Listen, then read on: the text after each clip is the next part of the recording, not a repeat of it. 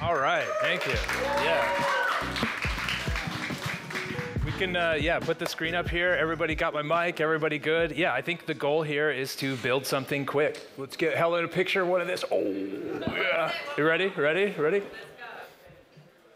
All right, here we go.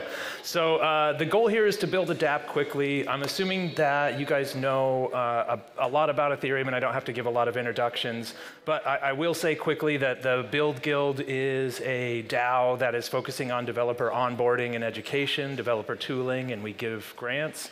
Speedrun Ethereum is the place to go. If you have technical friends that are trying to learn how to build on Ethereum, send them to Speedrun Ethereum, and they'll be able to go through a lot of these concepts that will help them get straight to the aha moments that we found worked really well. You go through all the way building the decks and get crazy with a lot of the concepts.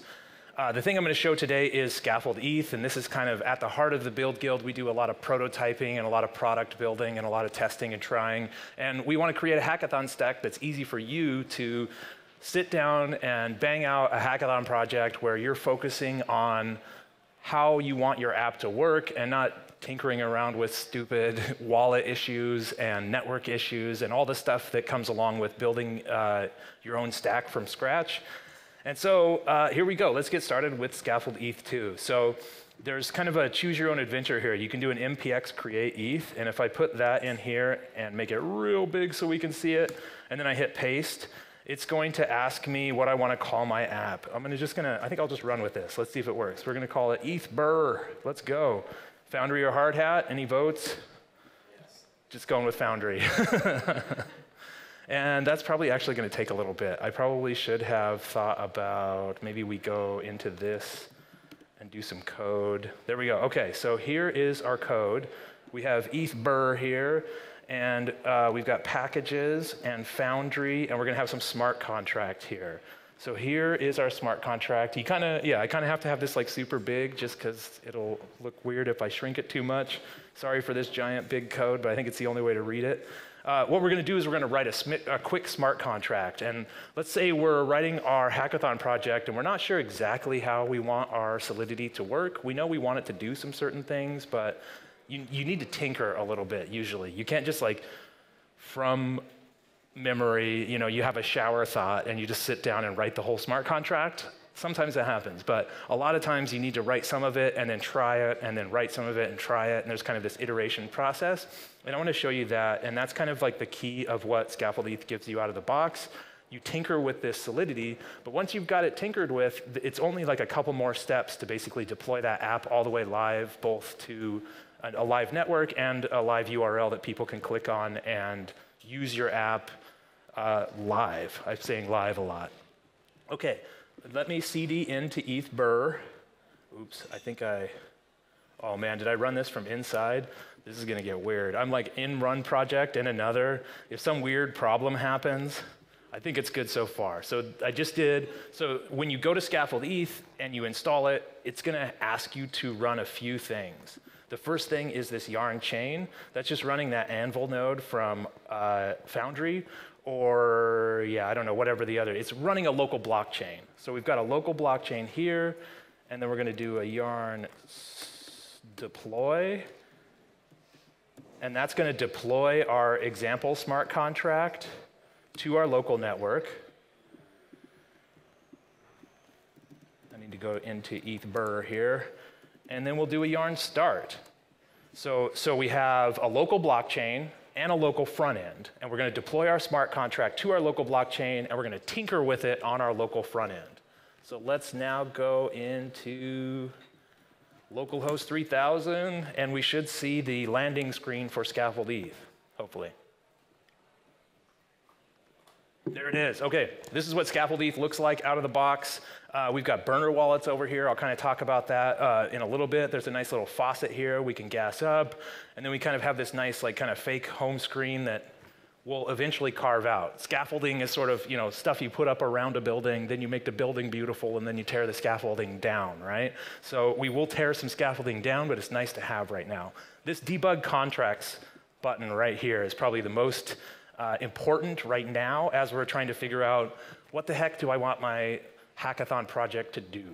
And so I'm going to write very, very simple Solidity. You will have to, in the next couple of days, write some more advanced Solidity.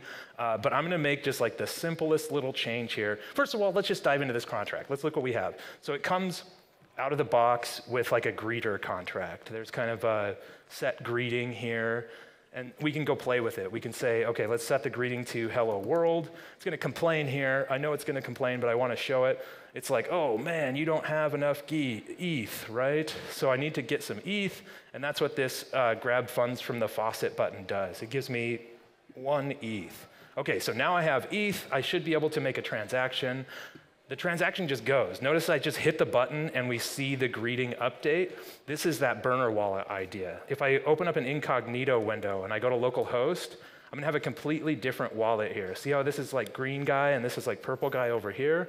And we'll use that to test a few things, but just know that that's here for you being able to tinker quickly. Instead of having to have a MetaMask pop up and have it on the right chain and go through a bunch of headaches that you might have with MetaMask, we just have a burner wallet. It's just a private key and local storage. We load that up with local ETH, and that lets you just click these buttons. So if we go look at that greeting function, there's something interesting in here. Basically, it's a payable function, and if you send value along with it, we set some premium flag to true, right? So let's see that. Let's send some money in, right?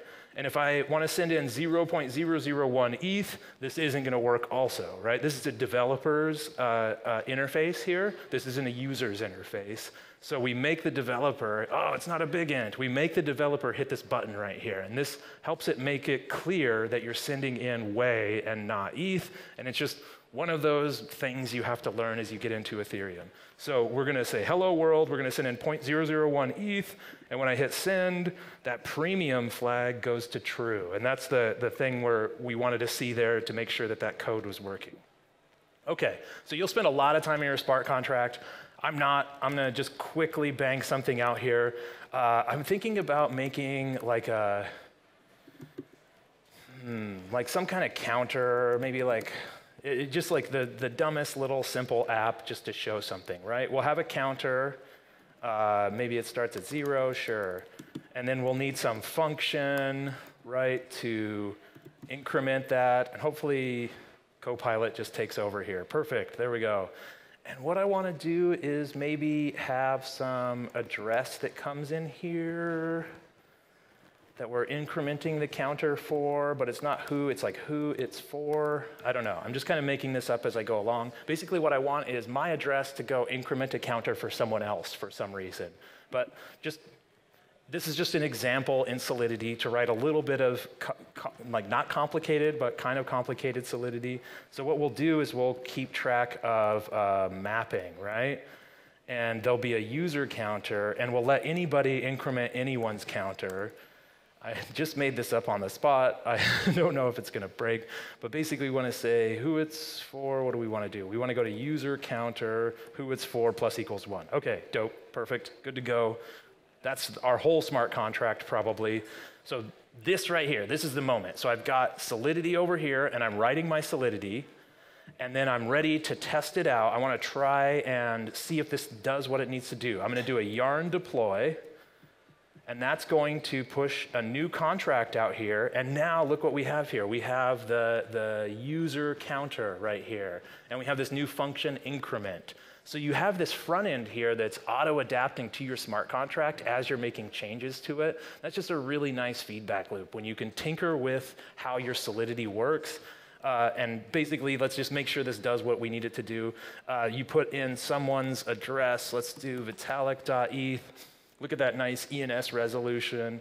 And then you hit send. And hopefully what that does, it's incrementing the overall counter, but it also should be incrementing a counter specifically for Vitalik.eth. Yeah, so if we go read that, we see that it's 3, right? And if I change this to like ATG.eth, and I hit send, I've incremented mine 1, right? So Vitalik is still 3, the overall counter is 4, and atg.eth is 1, right? Okay, so we've tinkered with our smart contract. Maybe this doesn't work exactly how we want it to, and we want to get back in here and make some small changes, but I'm in a hurry, and I'm just going to say, hey, this is done, this is good. So phase 1 of building our app is done. We've basically written our smart contract, and it does what we need it to do. We could test a lot of other things out here. That you're going to spend a lot more time here. We're not going to write any tests. You should write tests. What I'm doing here is just like quickly prototyping. Basically, we have a counter. We have an increment function that lets us increment the overall counter and some counter for some user. The reason why I'm doing that is because I want to show off some front-end stuff too. But let's pretend like you've written your hackathon smart contract. It does what it needs to do. You sort of tested it out. Now it's time to move over to the front end.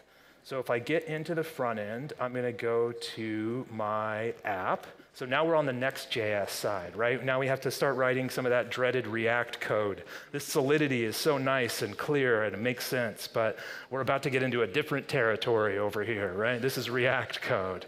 All right, so this is our front end, and here's where it's displayed. It's this home button again. I don't think you can see it changes colors. I don't know why it doesn't do that on projectors. Okay, so we're over at the home screen, you know.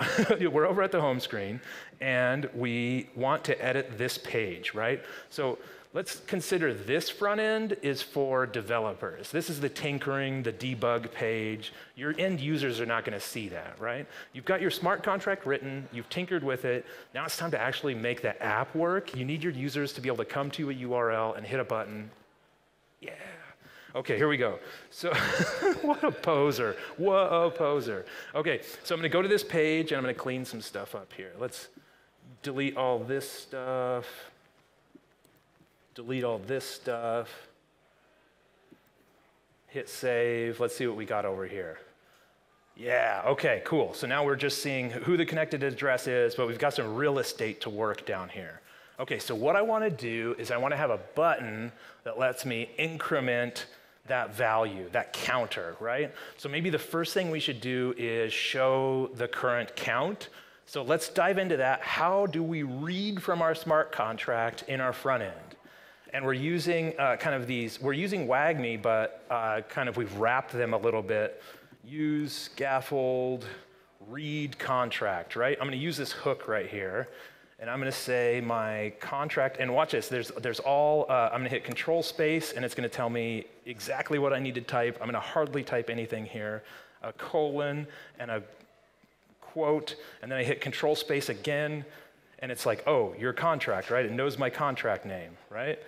And then I'm going to go over here, and I'm going to hit control space, and it's like, oh, you need function name. I'm hardly writing any code, and Copilot is trying to help me as much. This is the most important part. Look how cool this is. So I'm in my React right now. I'm writing a hook that's going to go read from my smart contract, and as soon as I get to this moment where I'm trying to figure out what's the variable I need, it knows. It knows all the variables in my smart contract, and it's giving me the hint at which one I want. And I think what I want is just the counter. There's like another total counter in there, which is kind of confusing, but that's like in the smart contract. And I don't think I want anything else. And I think there's a thing called data that comes in here, and we'll just rename that to counter. So hopefully what we've done here is read from our contract and get the value of the counter. And I think I need to toString that thing. Yeah, let's do that. Let's do that. There we go. Hit save. What do we got? 4. Look at that. Okay, so we're making progress here. We know who the connected address is, and we know the current count is 4, right? So we're using these WAGMI hooks to get the connected address, and we're using a kind of a wrapped WAGMI hook called use scaffold read contract to read from our contract. Now it's time to write to our contract. So we're going to use another hook, and that hook is called use scaffold write contract. And in here, I just put in some quotes. This is super hard for me to read. I don't know. I feel like I'm not quite fully TypeScript pilled just because of this mess. When I see this, like my brain just does not go, oh, you need to put in a quote around that and write that. It just doesn't make sense to me yet, but I'm getting there. It's getting closer. Okay, so now what comes back from this, so we're using this use scaffold contract write hook, and it's going to return a write async, write contract async. That's what I want. I'm going to rename that to write your contract. So now I have this nice little object or function. I don't know what this is. We have this nice little thing called write your contract, and now I can call this thing whenever I want, and it's going to help me write to my contract from my front end. So let's get a button going here, right? Let's maybe create a new div. Don't ask me to try to center something in this div, or we'll be here all night. Let's see. So let's see what. Let's see. It looks like it has. Not exactly what I want there. I just let Copilot take over here, and it kind of did some drunk driving. So I need to, on click, I want to call write your contract, which is this object that we have here. And I'm going to send it in an object. And in that object is the function name I want to call. And this is really nice, right? It's going to give me the tab completion, right? I get that ink right there. I don't even have to like type the names of those functions. It's going to give them to me so I know they're correct. And the increment button, does that take? I think that takes in that address, right? So we need to send some address there also. For now, let's just hard code something, right? Let's just grab this dude's address and let's throw that in here, and we'll just increment it on that dude's address and hit save. Okay, let's see if this works. Oh, that looks ugly. I'm not going to center it, but I'm going to at least make it look like a button. Class name is button, btn-primary. We're writing React code. We're such hardcore cypherpunks. We're making our button primary. Okay, here we go. Increment, does it work? It's like not, there it is. Okay, it's just a little slow. Increment, and then it takes a little time for that to read. But it is incrementing, and if we were to even grab this guy's address and go back to debug contracts and check the specific user counter for this address, we'll see that it's been incremented 4 times for this address and 8 times total. Okay, let's do one more thing. How long do I have, by the way? Is this going till, do you know how long I go for? Sorry, I'm just making like a... You have 23 minutes left, okay. Cool, yeah, okay, that's plenty of time.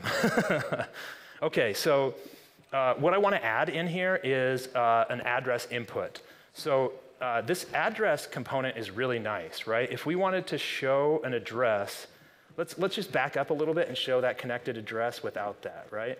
So let's take this address component out just for a second, and let's just say, just display the connected address raw, right on the thing, not with that weird B.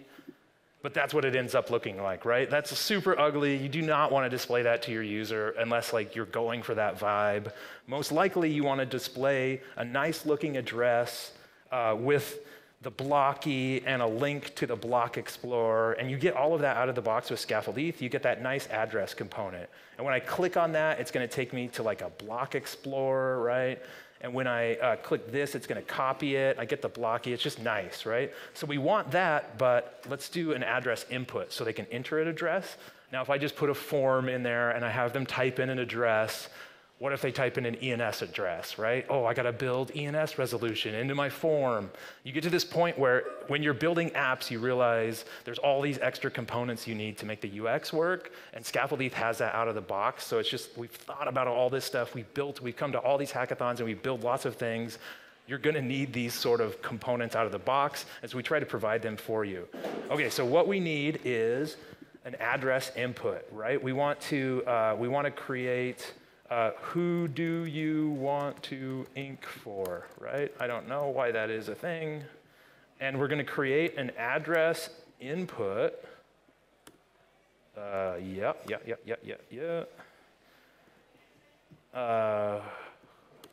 Maybe like we say enter an address.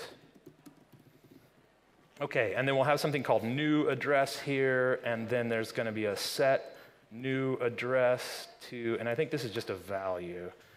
ChatGPT is a little bit off here. Or not ChatGPT, I'm not copy pasting from ChatGPT. There we go, address input. Do I just close it? Let's see.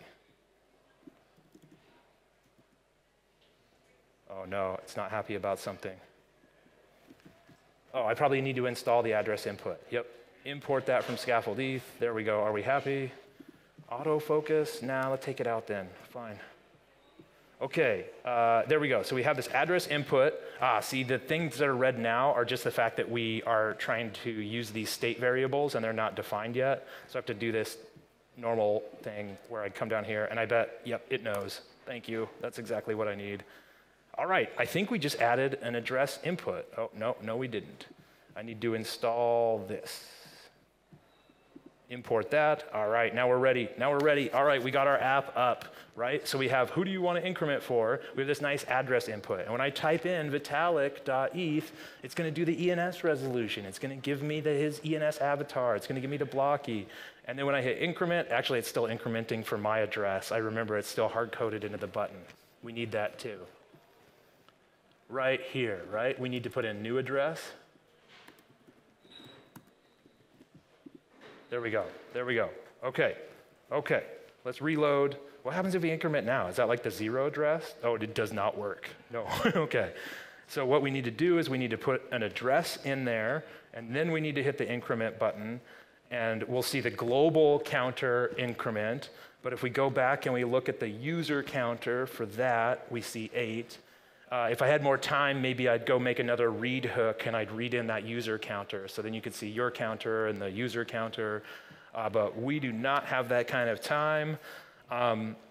Let's talk about the phases so far, right? We edited our smart contract and we worked through kind of exactly how we wanted it to work. We tinkered around with it using this debug tab. And we really got our contract figured out. This error's making me feel weird. Okay, cool. So once we figured out how we wanted our contract to work, we moved over to working on our front end. We built out a nice little front end, and now technically we can go here and use the app. Let's pretend like your app is going to be much more complicated than my stupid counter, but you're kind of getting the idea here. You can fill in the blanks in terms of making the complex Solidity, but hopefully this gives you a quick starter kit to be able to interface with your Solidity and eventually build out your app. I'm going to say this app is pretty good. It basically does what I need it to do.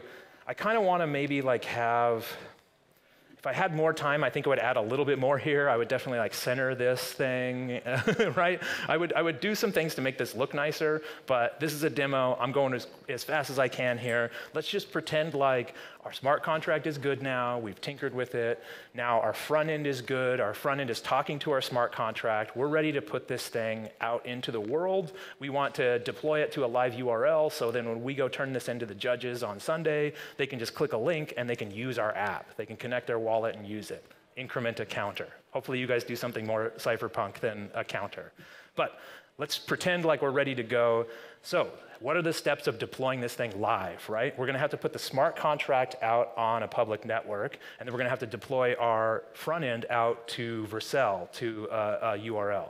So the steps are, if you're new to Scaffold ETH, you can always go to the docs here or the GitHub. And then if you read this README, it's going to take you through all these steps. We kind of did the yarn install, the yarn chain, the yarn deploy, the yarn start. But what I want to get down here to is the yarn generate, which it actually isn't here. OK, maybe that's into the documentation somewhere. But what you need to do is a yarn generate. And yarn generate is going to create a local deployer account, and it's going to automatically git ignore it. And we're going to only send just enough money to this account to deploy the smart contract. We're not copying and pasting private keys around. We're not using our main account to deploy contracts and accidentally deploy that contract at way too high of gas and spend thousands of dollars on accident. This is very isolated. We have this nice isolated account, which I will bring up here, and I'm going to send some money to it, and I'm going to deploy my contract. Okay, so here we go. Oh man, I need a Punk wallet. Here we go, Punk wallet. Okay, so I'm going to punkwallet.io. This is a wallet built with Scaffold ETH. I'm gonna go to mainnet Ethereum. Should we deploy this on mainnet Ethereum? All right, let's do it. Yeah, let's go. Okay, so let's take some things out. If I'm putting this on mainnet, the more I pay for, the worse here. So let's like maybe just comment out as much as I can.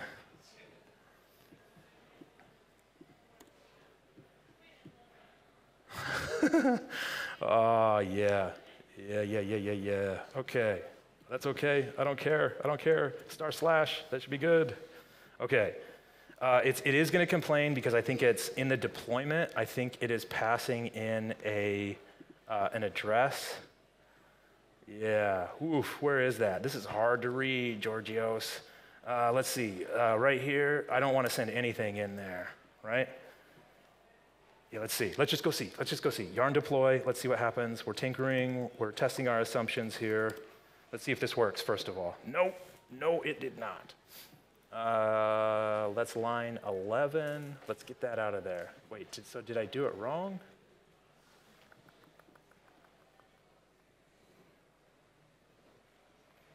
Oh, man, I don't even know. It's right here. It's this, right? I just don't want that. Here. Whatever. We'll keep all of this stuff the same. I'll go back to my contract, and I'll find this constructor that has an address in here, and we'll bring that out here. I didn't save it. Is that what happened? Okay, wait. So see if it, oh, wait. Okay, so go back to this display script, take that out, hit save. I definitely saved that, didn't I? No? Let's see. Nah, there's still line 11 to line 16. Okay, I can get rid of that other line. Oh, this is something else. It's a different script or something. Oh, man. Okay, so I'm not going to mess with that. Let's go back. Let's leave it exactly how it was, and let's just have our constructor function that takes in the owner, and let's keep track of the owner for some reason. Okay, and let's hit save. Now please work. Please deploy. Oh no! Okay, there's something about the greeting. Where is that? Actually, let's just bring the greeting in too. Let's put it on chain. Why not? Yeah, right there. Save, deploy. Please work. Nope. Okay. Where is that set greeting? Let's get in there and take care of this. Sorry, this is some dumb debugging. My apologies. It's not that. It's not that. It's not that. It's that right there. Get out of here. Yeah. All right. Oh, man, it didn't like that. Did I make bigger problems? No, that's not even. It's got to be in my test script.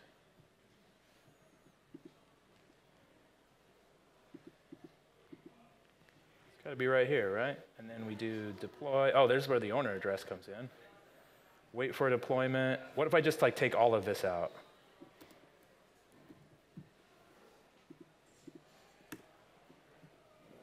Oh man, where is that? Okay, good Lord. Scripts, deploy, is it in here? Yeah, right there. Here we go. Comment this. Oh man, I probably broke like a bunch of tests just now or something. This should,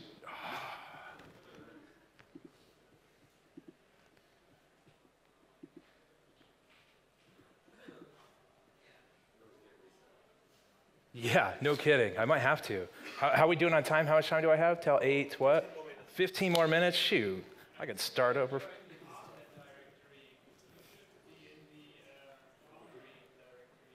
Which directory? Okay, so wait. Let me figure this out. We have. Oh, why is this? Whoa. Why are we looking in hard hat? That is a great. Why was there? Oh, because I had one inside of the other. That's why this whole, I knew there was going to be some weird problems here. Yep, okay, so it's right here. We're in the hard hat. This is where that thing was. Where is that weird?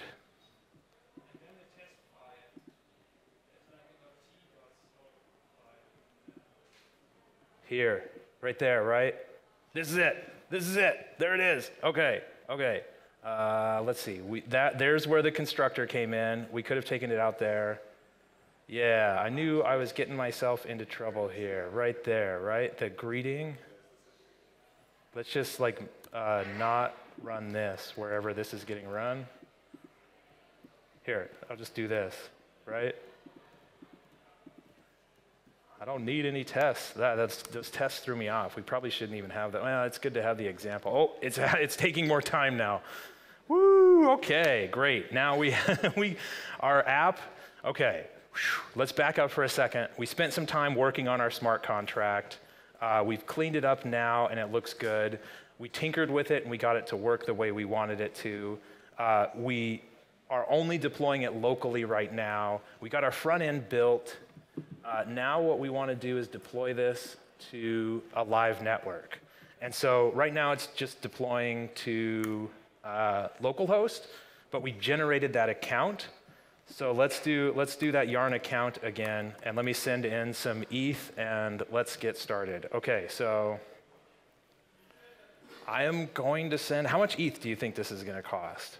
Maybe like 30, 40 bucks? You're saying 60?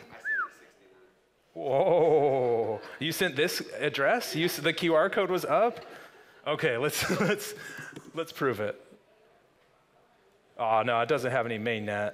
You sent me Sepolia, is that right? Oh, well, I'm not trying to do something on Sepolia. Yeah, you sent me 69 ETH, man, that's gonna change everything.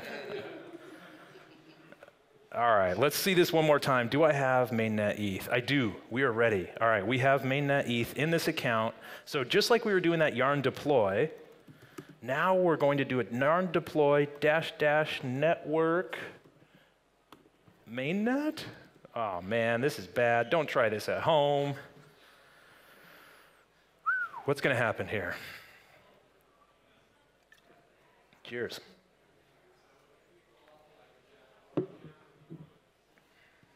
Holy smokes.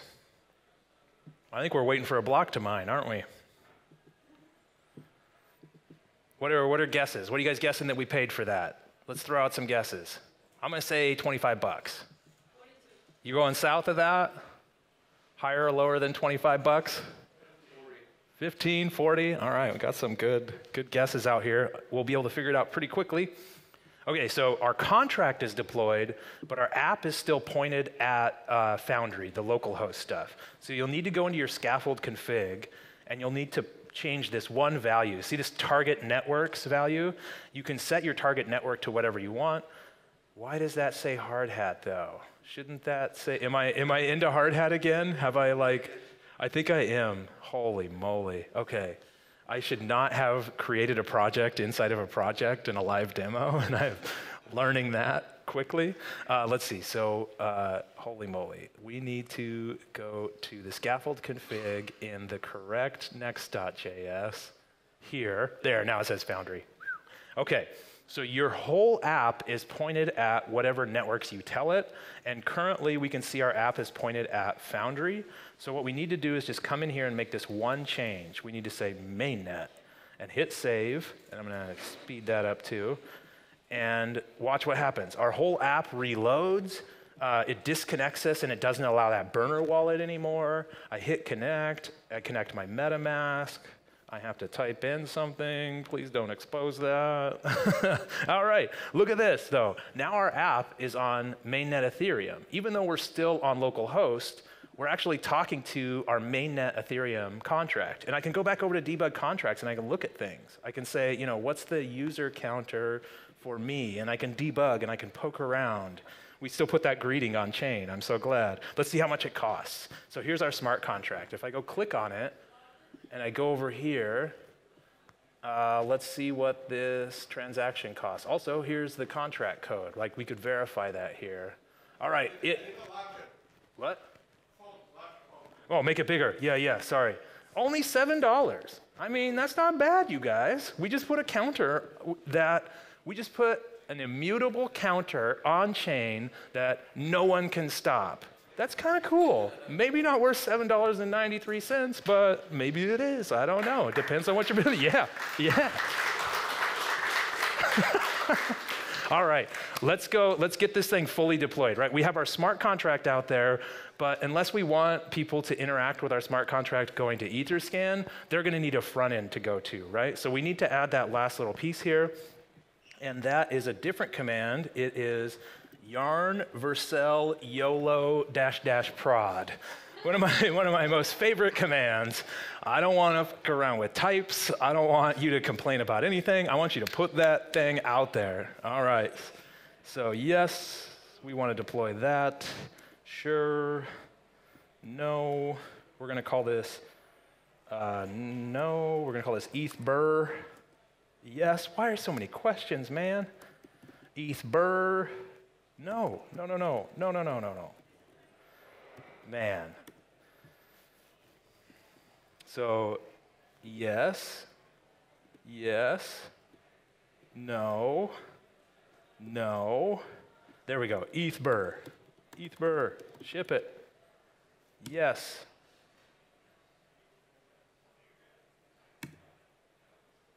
Okay, that's going to take some time, maybe like 4 or 5 minutes. That's all we have. That's perfect. Okay, great. Thank you. Thank you. Okay, so let's just kind of rewind and talk about what we did here, right? We went to scaffold ETH.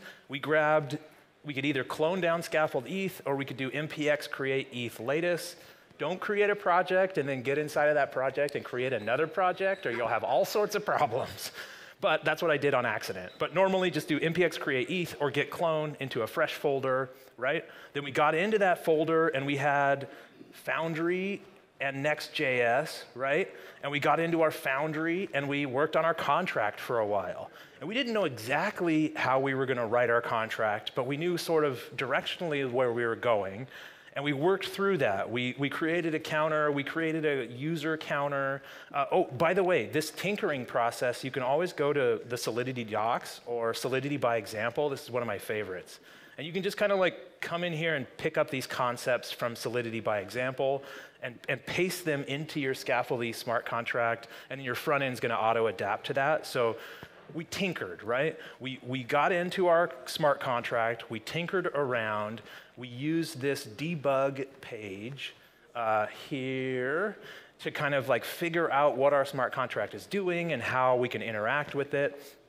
Then once we had the functionality of the smart contract working, we moved over to our front end. We added some UI elements. Maybe we might hide this debug. Maybe we'd clean things up and make it look a little bit more professional. And then we're ready to deploy, right? Then we did that yarn deploy, and we put our smart contract out on a public network. And then we changed that one variable in there in that scaffold config. We changed it to mainnet, and then our whole app is now pointed at mainnet Ethereum. So here we are, like straight up incrementing the counter on mainnet Ethereum, but we're still on localhost. And if this thing finishes in time, I'll go make a mainnet Ethereum transaction. Let's just do it from localhost first. Who do we want to increment for? Let's increment Vitalik by 1. Okay, what is this going to cost me? Oh, our live app is ready. Our live app is ready. Let's go. Let's go. We're not going to use localhost anymore.